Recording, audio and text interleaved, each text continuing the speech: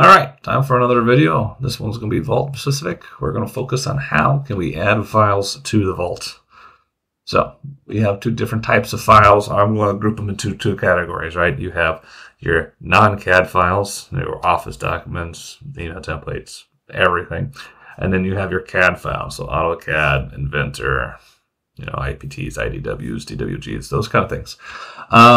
So there's two ways I handle them. So for non-CAD, super simple. Just drag them into the location, right into the vault client, piece of cake. CAD files are a little bit more specific because you have references with those. Even AutoCAD files, you can have your external references. So you have to use the application that they were designed in order to check them in. All right. If you're going to do a large migration with lots and lots of files, I'd consider using the Autoloader. Not going to cover an Autoloader today, so just keep it in the back of your mind that it is an option. All right, let's start off with non-CAD files. So on the left-hand side, you see that I am logged into my vault. On the right-hand side, I have a couple of documents, some SOPs, and a maintenance guide here. So I'm going to go ahead. I want these added. So I'm already navigated to a folder I think they'll be a good spot for. I'll just drag them right in. Upon doing that, it'll ask me if I want to keep the files checked out right away, if I want to remove the working copies, put in a comment. I'm just going to go ahead and check them in. I'm going to get this process box. And like that, those files have been added. All right.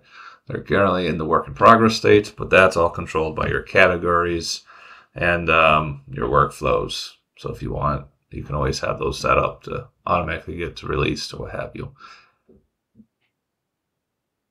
Now, when adding CAD files, I'm going to show using Inventor. I have right now, you can see that I am using my Inventor project file, my Vault project file, and I am already logged into the Vault. With those things done, I will mention it is best practice to have the files already located in your working folder where you're going to want to check them in. I have found it works best with the references to do that sort of thing.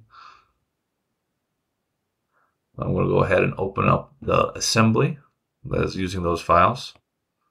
Just as it's opening up, this assembly is using the holder, pin, and pulley. We're going to go ahead and update the assembly, sure. Okay, we have something that I kind of just made off the cuff. We could go to that Vault tab. You should see a gray circle with a plus symbol that says it's not checked in. It's not in the Vault. So we can go ahead and do a right click, check in. Must be saved. Sure, go ahead and hit save on it. Now it'll give you the same options we had earlier. I'll go ahead and put something for the comment.